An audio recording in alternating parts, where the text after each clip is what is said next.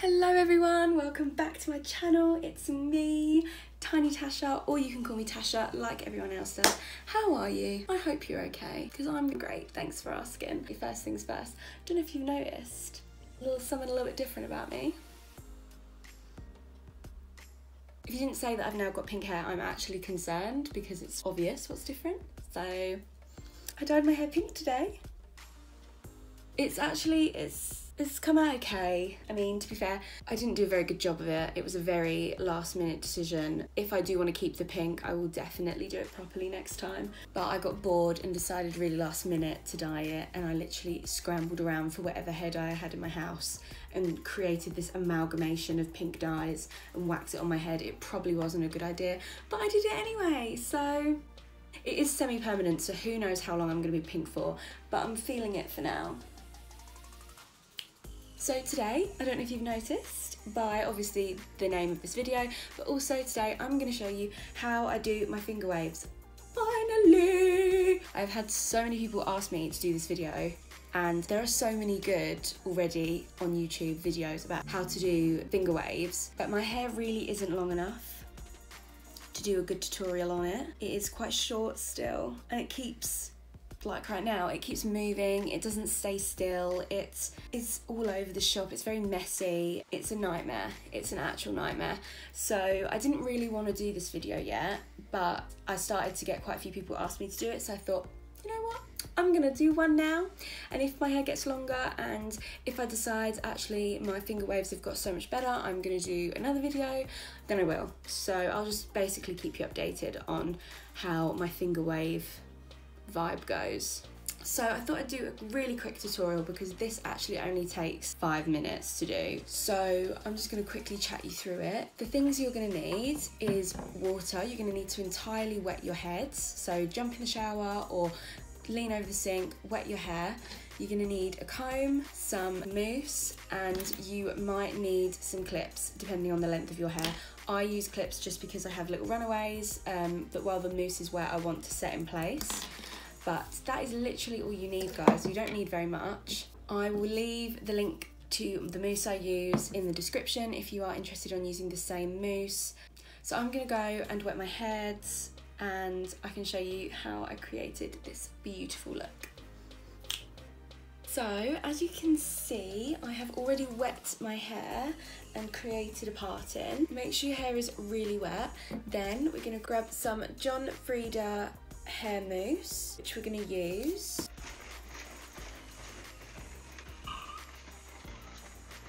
Make sure you can get a hold of this stuff regularly because I go through so much of this.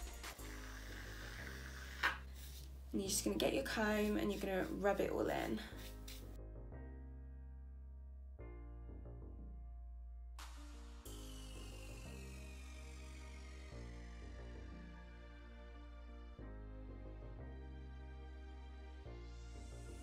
Okay, so we're going to start with this part first because that's the part we've just moussed.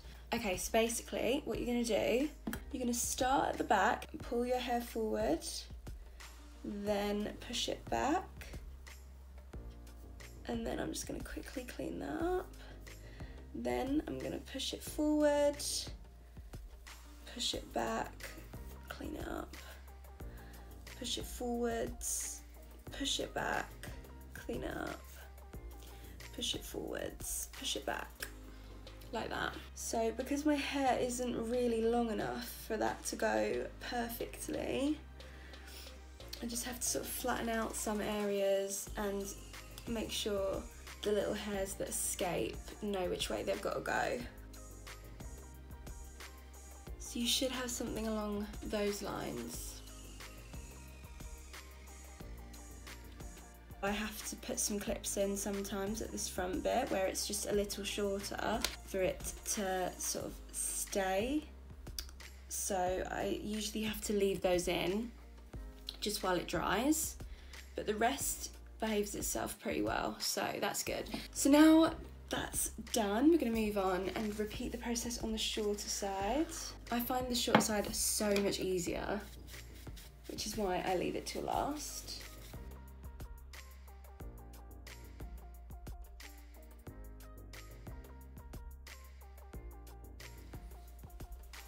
Okay, so once that's brushed through, we're just going to do the same again. So forwards, then backwards.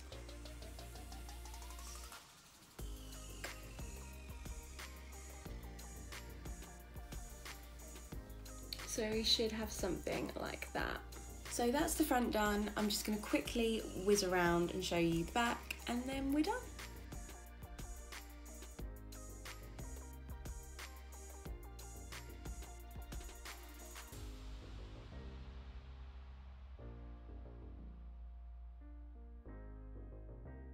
Now it's completely done, I'm just going to wait for it to dry, and yeah, we can check it out.